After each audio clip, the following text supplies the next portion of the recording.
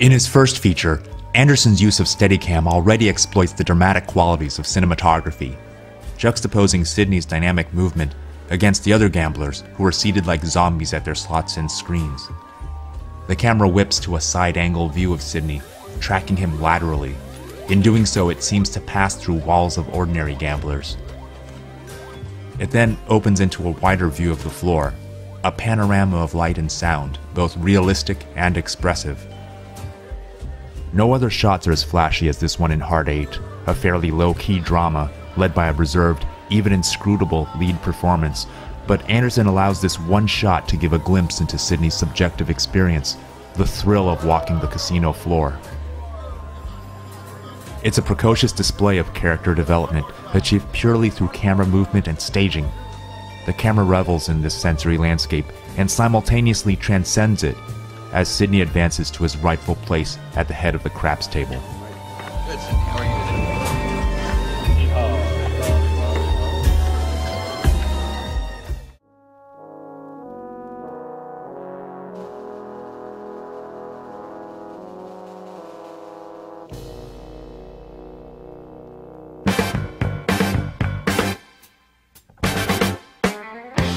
The celebrated opening shot of Boogie Nights hits you from the beginning with the bold appearance of the film's title, followed by a discombobulating tilt to the theater marquee.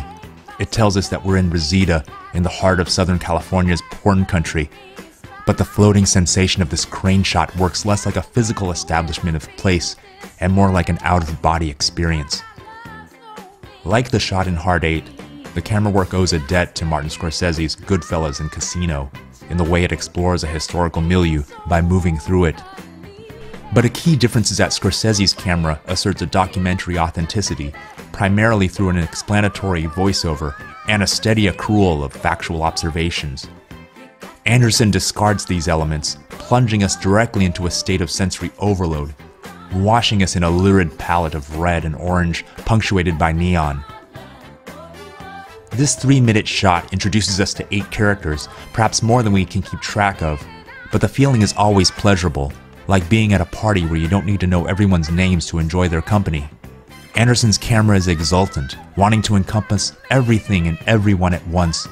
But if you look carefully, you'll notice that at every point, your vision is trained to focus on one particular character or area of activity, so that you're never overwhelmed or confused.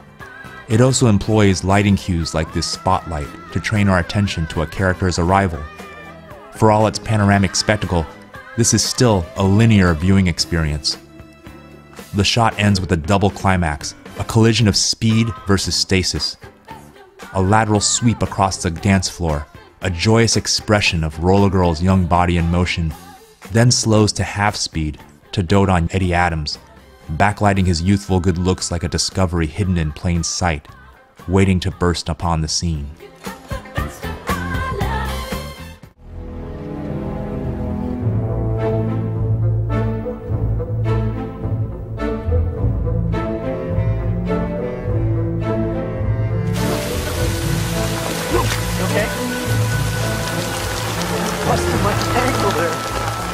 This single 2-minute 5-second shot encapsulates the essence of Anderson's 3-hour magnum opus, connecting 5 different characters with the sheer velocity of forward motion through narrative space and time. Working with an unlimited budget and Final Cut, with this film Anderson enjoyed a creative freedom afforded to the rarest of directors. But with that freedom came a great anxiety, one that pervades the film. Where's Richard and Julia? Oh, good. They're here. They're fine. They're in the dressing room, so we're all set. Okay. It's an anxiety to prove himself, to do something even bigger than Boogie Nights, and it informs the hurried pacing of this particular shot, as the camera moves faster than what we saw in the previous films. Fuck. We no longer have the sense of the camera expressing a character's emergence, as in Sidney, or in celebrating a subculture, as in Boogie Nights. Never seen a raise this bad since last year. Here the shot amounts to a relay race between 5 characters organized in 6 different configurations. The shot's focal point is exchanged between them along a single line of movement. Ostensibly, this shot appears to reveal the workings of a Hollywood television studio, but it doesn't settle long enough on anything in particular to let you take in the details, other than the anxious sensation of people working and moving. If there are any potential areas of interest on the periphery, they pass fleetingly. So what do you do? Whatever's happening, that's what you look into? Something like that? I don't know. You don't know, huh? Well, it's not a bad way to be. Interested in everything that's going around. What? It's a shot that wants to be everywhere at once and nowhere in particular. The attraction is in the camera movement itself as a spectacle of kinetic exertion, movement for the sake of movement. Hope you can make it.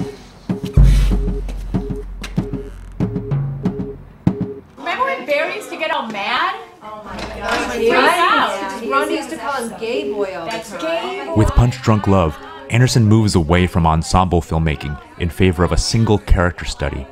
But ironically, the simpler premise allows his tracking shots to discover more complex applications.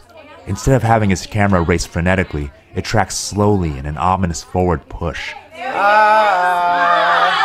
practically nudging Barry unwittingly through the gauntlet of his sisters as they heap casual abuse upon him. Gay Boy. Remember, you'd be fine, and then we call you Gay Boy, you just freak out. Unlike the shots from the previous films, the protagonist is no longer held in the center, but pushed to the sides of the frame. The slowness of the tracking movement allows us to not only follow him, but also his sisters, as they move around and against him. It also allows Anderson to utilize the space around the shot. Notice how one sister calls from off-screen in one direction, Barry. as another sister creeps in from the other direction.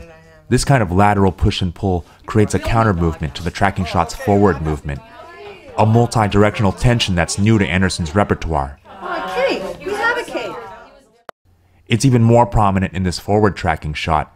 Here we really see Barry's frustration of being pulled left and right throughout the film while all he wants to do is go forward. It's as if Anderson is using Barry as an on-screen surrogate to challenge and complicate his own forward-moving impulses.